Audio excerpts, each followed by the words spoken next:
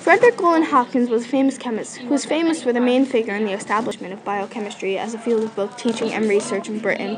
Hopkins made many important contributions to the understanding of the metabolism of living cells and biochemical research methods.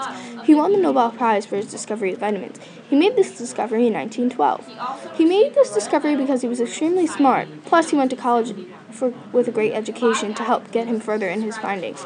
The science community accepted his discovery, and they continued on with his findings. Frederick became a chemist because when he was in college, he was taking a part-time class in chemistry that really interested him, so he decided to take it further into his life by making a chemist his career choice. He received this education after getting his doctoral degree in 1894. Hopkins joined the staff at Guy's Hospital and taught for several years. In 1898, he was invited to teach physiology and anatomy at Cambridge University, and it was at Cambridge when Hopkins was well into his 30s, and that his long, distinguished career really began. During his lifetime, Frederick was born in Eastbourne, England.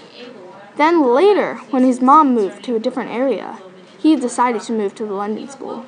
The events that shaped Frederick's interest in science was a part-time chemistry class. He was awarded the Royal Medal of the Royal Society of London in 1918 and his Compel Medal in 1926.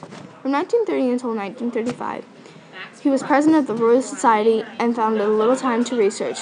During this period, however, he exerted time influence of the contemporaries. He didn't have many obstacles to face in his life, only one big one, which was he had to deal with the moving around and the fact that his family didn't want him to study sciences. Frederick became a chemist because he was determined to make new discoveries.